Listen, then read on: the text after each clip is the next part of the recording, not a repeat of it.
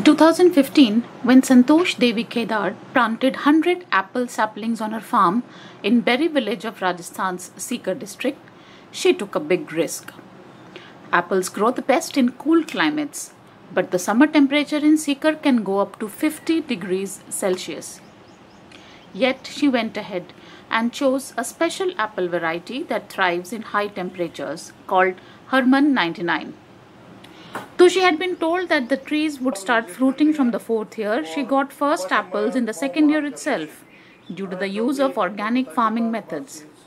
Today, each apple tree yields 70 kg to 80 kgs annually, which is much higher than the average of 50 kg per tree in Kashmir.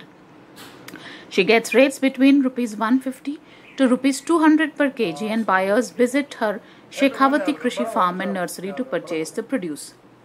While Santosh cultivates fruits over 1 acre, she has a nursery spread over 0.25 acres that brings Rs 25 lakh annually.